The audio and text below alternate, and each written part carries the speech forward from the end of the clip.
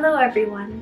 In today's video, I will be showing you how to sew your own Witchy Deerstalker's hat. If this is something that interests you, then please make sure to subscribe to my channel and hit the bell notification so you know when I post a new video. Speaking of new videos, next time I will be posting about how to sew this beautiful 1910 cape drafted by American Duchess. So make sure you follow along, and without further ado, let's get sewing.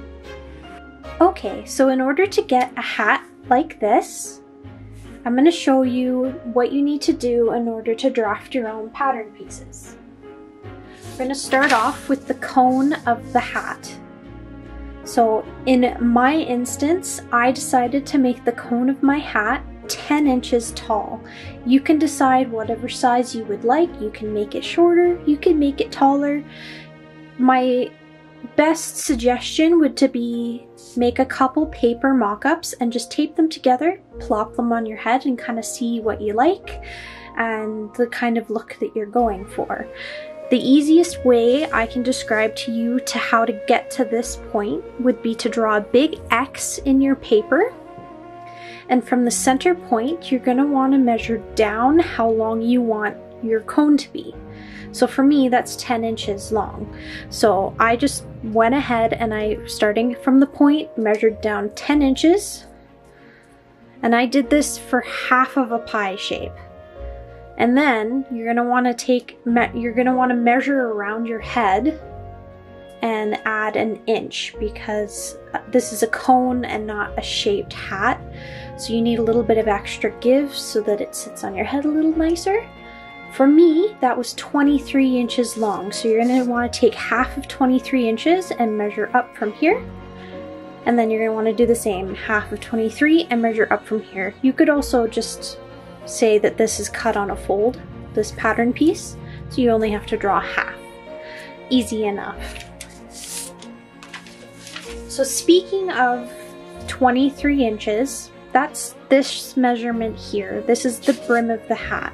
So now that I know I want my brim of my hat to be 23 inches in circumference, then I just need to decide how wide I want my brim. In this instance, I ended up making mine 2 inches wide. So to draw out your pattern, you're going to want to draw out your 23-inch circumference, and you're going to go in by your seam allowance, and then you're going to go out by how wide you want your brim to be, and then again add your seam allowance. I've seen some people when they're making this hat that they taper in the brim on the sides so that when the ear flaps are folded up, there's less brim that's getting in the way of that. I personally wanted the hat to look like a proper witch hat when the ear flaps were down, so I decided not to do that. And the last important piece is our ear flaps. So in this instance, I'll zoom this in a bit for you. Whoop.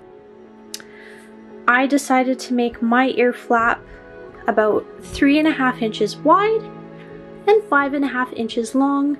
That's including the seam allowance. And then I just went ahead and I tapered the bottom so that it's rounded. Again, you can make this any size you want. You can hold a piece of paper up to your ear and kind of make it up as you go. No right or wrong way to do it. Just do what looks and feels good to you. So, okay, once you have your pattern pieces all figured out and designed, you need to get to cutting your fabric. I've pre-cut all my fabric, so let me go through it all with you.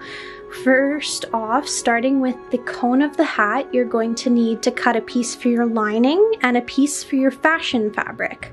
For me, I have a blue wool for my lining and a black wool for the outside fashion fabric of my hat. Onto the brim of the hat, you're going to need to cut out 3 copies of the brim, starting off with, again, your blue lining and the black fashion fabric. And depending on the weight of your fabric, which for me is quite lightweight and flimsy, you're going to need an interfacing or some sort of stabilizer for within your brim. I'm using just some canvas that I had, but you can use a medium weight interfacing, some denim. You can work with it and see what works for you. Next, we're moving on to the ear flaps. you're going to need to cut out 2 of your fashion fabric, which for me, I decided to do in a black. And then for a bit of fun, I've cut out some dark blue velvet for the inside of the ear flaps.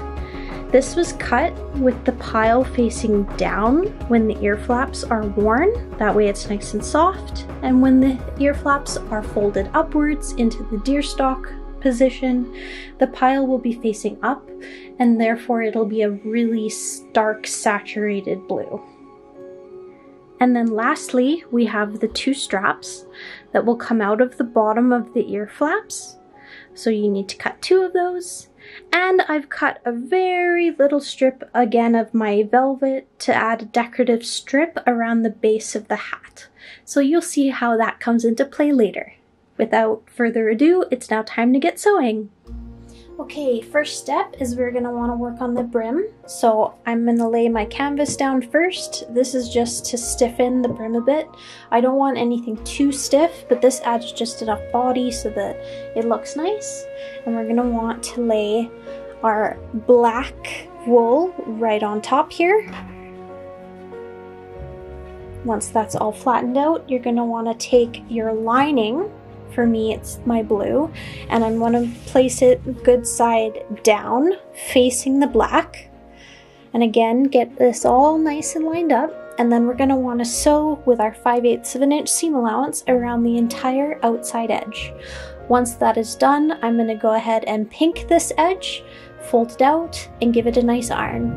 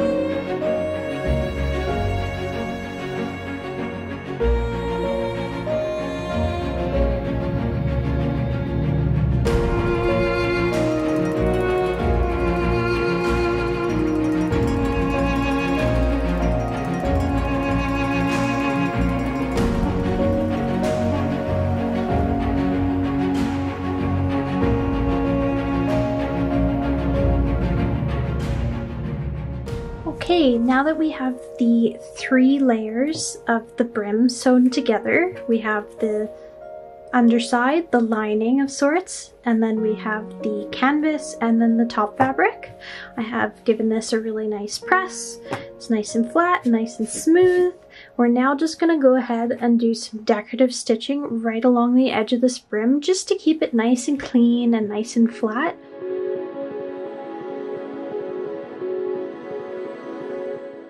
Okay, now that the brim of the hat is done, we can get to the cone of the hat. So we're going to do this for the exact same steps for both the blue lining and the black fashion fabric. We're just going to fold this in half, and we're going to sew with our 5/8 of an inch seam allowance up this side seam here. So again, doing that for the blue and for the black. And then we're going to want to go ahead and cut away our seam allowance, especially at the point, and then we're going to fold them both out and give them both a good iron. This one is going to end up staying inside out, the blue, so it's not as important to iron it, but good rule of thumb, always iron every seam that you sew.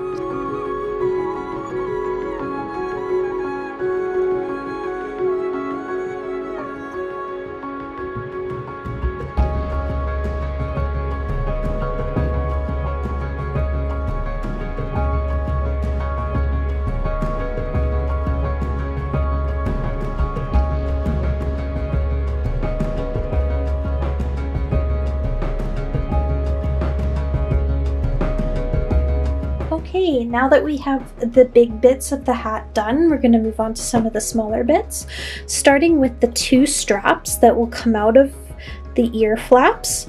We're just going to take each of these and fold them so that the right sides are facing, and we're going to do a narrow seam allowance and just sew along the entire edge, And then at the end, I'm gonna sew it down to a point, and then I'm gonna pull them right side out and give them a good iron.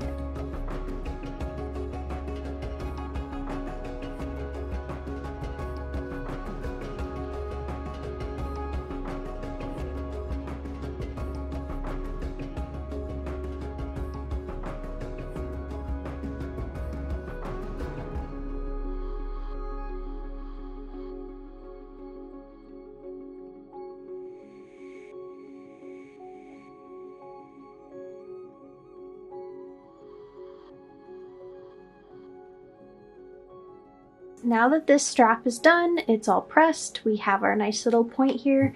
It needs to go into the ear flap. So what you're going to want to do is you're going to want to lay your outside fabric down, and then you're going to take your ear flap and you're going to place it down the middle like this with the edges lining up. And then you're going to take your velvet and good side facing down, you're going to put it on top of that and just make a nice wool velvet sandwich. So I'm going to go ahead and pin up the edges here, and then we're going to sew along there. So let's go ahead and do it.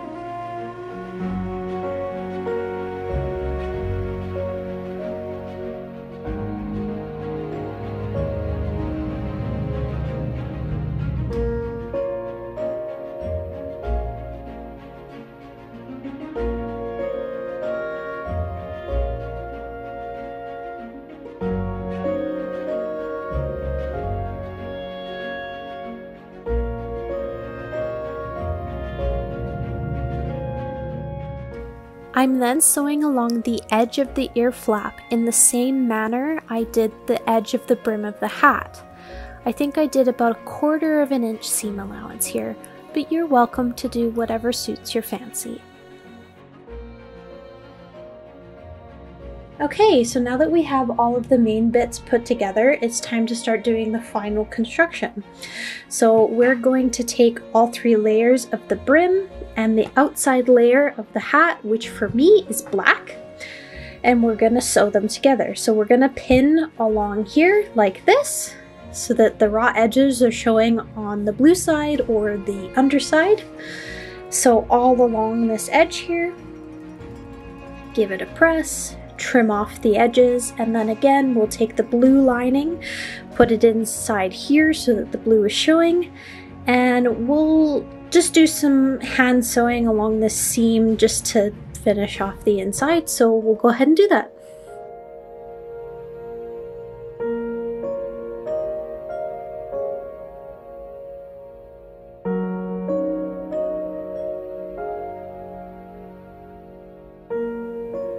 I'm now going in and cutting away the inner 4 layers of fabric in this seam. This will help reduce bulk and make it easier when we go in to put the lining to help everything lay nice and flat.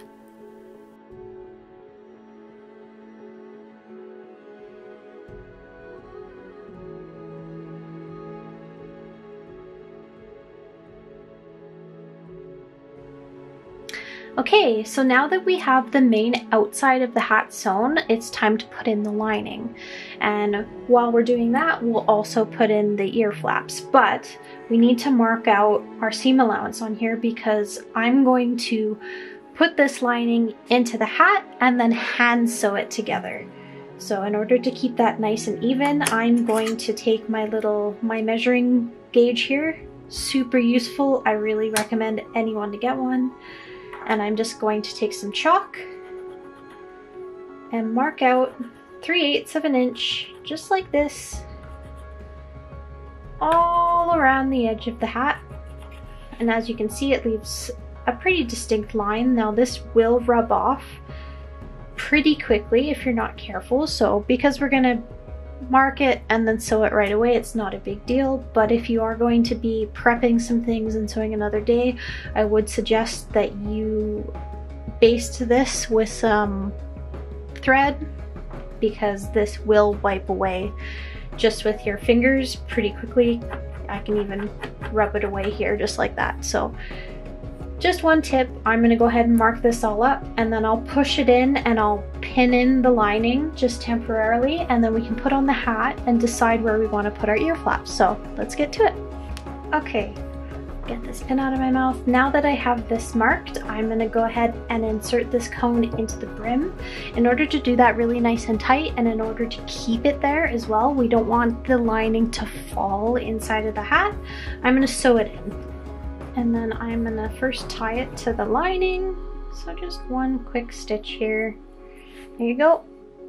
It's threaded to the lining, and then we're gonna take this pin up through the top of the hat and just go really slow, and you want to make sure that the pin comes out through the very top of the hat like that,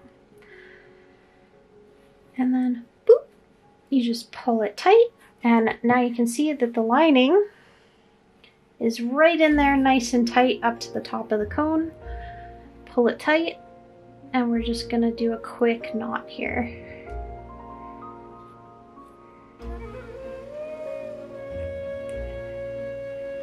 Maybe one more for a good measure.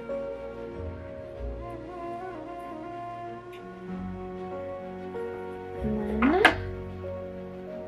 cut that off. No one's the wiser.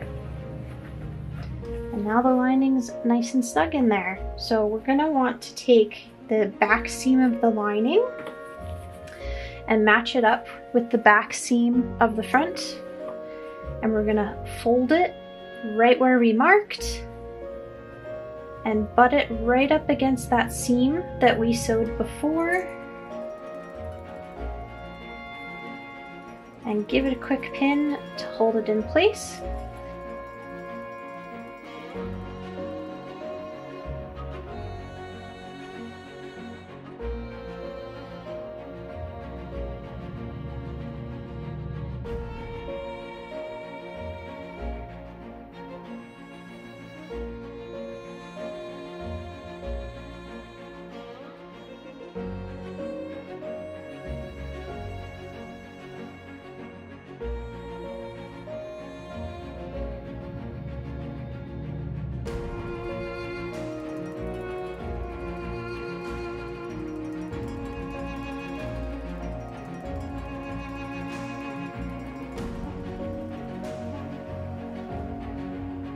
Okay, so I have the lining all sewn in now.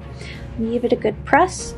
So the hat is basically done. If you wanted to stop here, you have a perfectly functioning, beautiful hat that you can wear with the flaps down.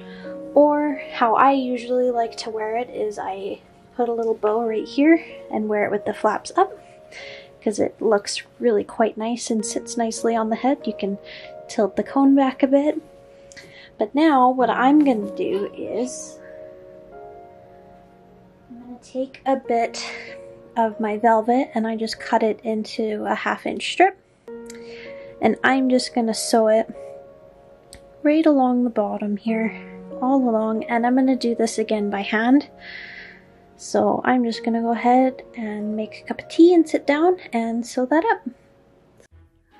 And there you have it, the finished hat. Please give this video a thumbs up and subscribe to my channel, and let me know what you'd like to see next. Also, if you're interested in this hat, please give my Etsy page a look, as I'm going to be posting 1 or 2 of these for sale. Thank you all for watching, and I'll see you next time.